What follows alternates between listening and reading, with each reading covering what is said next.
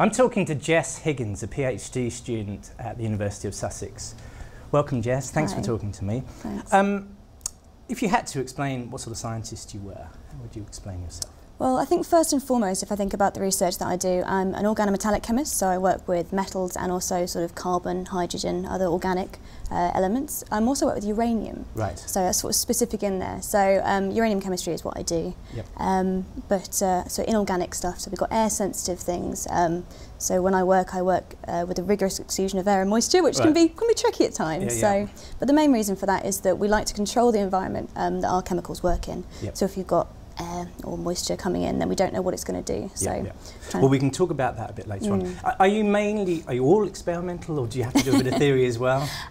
Well, experimental is the main thing. So my day-to-day routine is to come into work and I go into the lab, and I will spend a lot of my time there. But all the data analysis that goes along too. So to work out what actually is going on in your reactions, you collect a variety of data. So there's a lot of time sitting down and working out what's going on and why that might be. And is this, were you interested in science when you were very young? Were you sort of inspired by anything? Yeah, it wasn't in the original plan. So when I was younger, my main love was sort of English and words and drama and all that sort of thing. And science was always very fascinating, but it wasn't the thing that I was going to pursue. Right. But I worked for a year in a school with sort of kids between the ages of 7 and 11. And we had a science week, and I had to sit in the morning and I did like a morning class with them, and they had a science week board and all sort of pictures of molecules and how they relate to everyday life. Kids were really fascinated in it, and they were asking me questions, and I became really inspired by that, and I thought people love this, and it's very interesting, and it's so much to learn, and it's applicable to our everyday life. And I reconsidered my options, and I decided to go and do a chemistry degree. Right.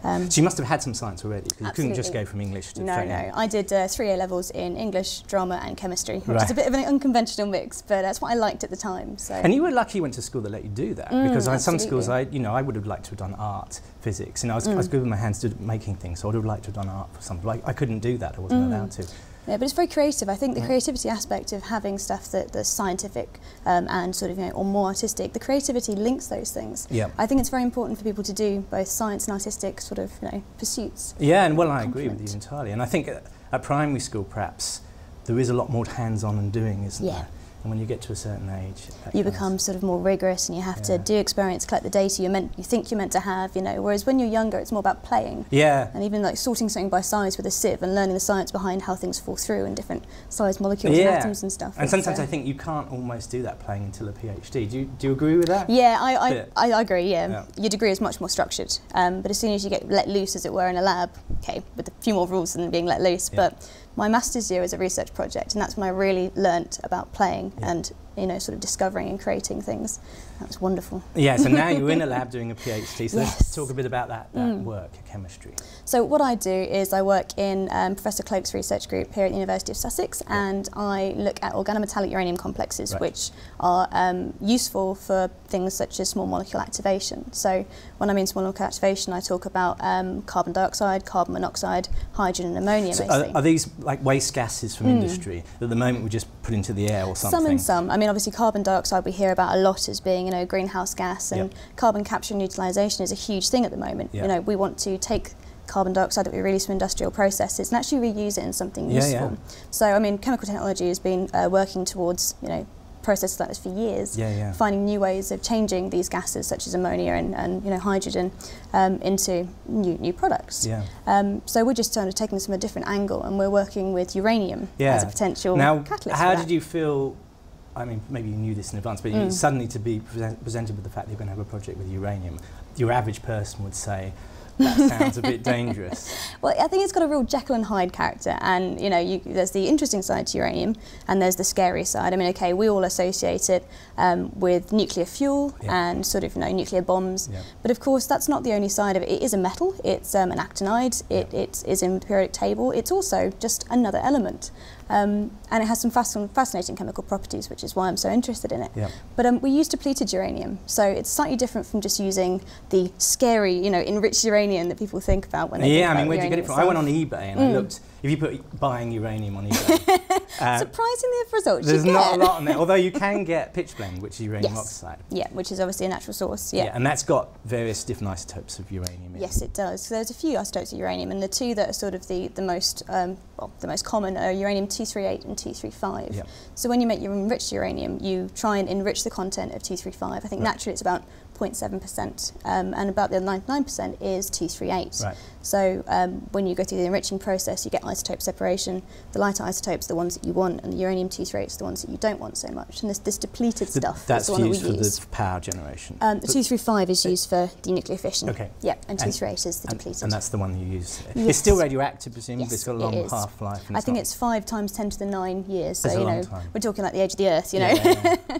So in terms of its actual sort of dosing and radiation danger, I mean, in the lab we treat it as though you would any other toxic or poisonous metal. So if you imagine it was lead, you wouldn't go about and handle it without gloves or without safety precautions. And do you get it as a metal or a compound? We get it as both. We get uranium turnings, but we can also use uranium oxide, and depending on what starting material we're going to make.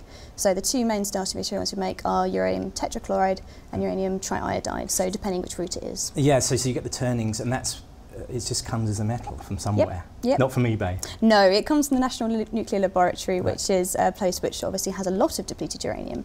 And they just store it there, do they? They will store some of it. I mean, obviously with their research, it's a byproduct. But one of the nice things is that we can actually take the stuff that is essentially waste. People don't want depleted uranium, and we can actually try and use it for something useful. So that's really is in the heart of what we do. And so you're making molecules that are going to take something like carbon dioxide. Yeah. Because it's very stable, you need something quite harsh, or whatever the expression is, to break it up so you can do things. So can we talk a bit about that? Yeah, how easy is absolutely. It? Well, I mean, you've got carbon monoxide, so that's the big example because it has the strongest bond in nature. You know, it's a triple bonded species, so you can sort of imagine the two molecules of carbon and oxygen quite, rigorously bound together. Yeah. The fact that we can take uranium, which is oxophilic, which means it loves oxygen. So that's why uranium oxide exists, and in always, it's always you've got an oxide form. Yeah. If we can exploit the fact that it loves oxygen, you could quite imagine the oxygen in that CO molecule sort of being attracted to the uranium. That's going to have a result on the CO molecule that will change the bonding it and sort of, maybe make it into a weaker bond, which then allows for us to maybe add on to that sort of building block, as it were. Right. So that's a big example. And carbon dioxide is the same. It's obviously got 2 oxygen atoms in it. So again, attracted to uranium. So obviously the carbon monoxide is a gas. Yes, that's correct. And the uranium compound is a liquid or a solid, or? We usually make them as solids, but we can dissolve them, so we'll have them in solution. And then you bubble the gas through it, basically. Yes, exactly. So there's 2 ways that we can do this. And one is we can add a stoichiometric, so 1 molecule of gas for 1 molecule of our complex, and we can literally see the 1 molecule change, which is wonderful. Very fascinating to see. Or, as you say, we can pass an excess of gas through something. And I think we've got a clip here of you in the lab. Oh, yes. Now, these chemicals are air sensitive, aren't they? They are. So you have to do them in a piece of equipment that has got no air around, basically. Exactly. So this is a glove box here. So it's a bit like when you see the Simpsons episodes at the beginning, and okay, they are handling uranium, but it doesn't glow. No. And they use a glove box. They've got these big rubber gloves that you can push into an environment, such as this one here, which is full of argon. Right. So argon, being an inert gas, will not react, well, allegedly, will not react with our compounds. Yes. And so we have a box with this with argon in it and one with nitrogen as well.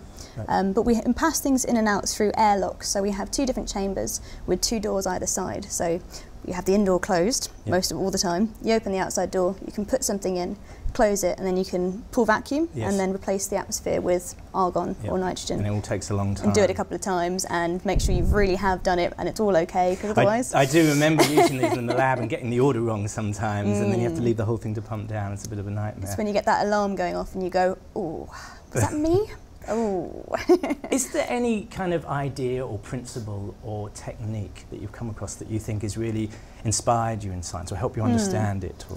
Well, I think the main image for me is something my chemistry teacher told me when I was about 16 years old. And he said, chemistry is like a jigsaw puzzle. And it sort of sunk in at the time, but I think as I've gone through, it's more and more apt. All chemistry and all science builds on top of prior knowledge, and it sort of all links together in ways that are often unexpected. There are so many cross-disciplinary research groups, and they all span biochemistry, chemistry, physics. You'll get a whole range of things, and you're understanding things by taking things as building blocks and as jigsaw puzzle pieces, and you're making a greater view of the world. And I think that really has inspired me. So okay, so my research is very, very specific, and you know, it's a tiny, tiny piece, but it's still a puzzle piece. Yeah. And someone may be able to take something from that which will expand someone else's knowledge of science and hopefully contribute. Thank you very much for talking to me. Thank you. There's a link coming up at the end of this film of a little video describing your research in more detail, but thanks very much. Thank you.